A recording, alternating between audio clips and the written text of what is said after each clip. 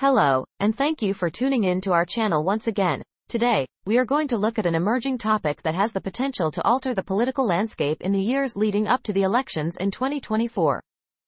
The recent impassioned speech that Vice President Kamala Harris gave has captured the attention of the whole country due to her reputation for being vocal and having firm opinions on a variety of contentious social topics.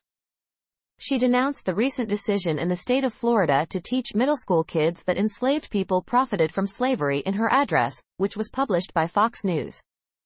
This is a contentious issue that has stoked intense arguments all throughout the country, with many individuals calling into doubt the propriety and truth of such teachings. The setting in which these comments were made is another factor that contributes to the overall interest level of this topic. The criticism that Harris has leveled seems to be an expression of resistance to the school changes that the Biden administration has proposed. As a result of this, rumors have begun to circulate about the possibility of a rift developing between the two leaders, who have, up until this point, presented a unified front. We would love for you to participate in the conversation. Please leave your feedback in the comments section below. Do you believe the aftermath from this situation might have a substantial influence on the elections in 2024?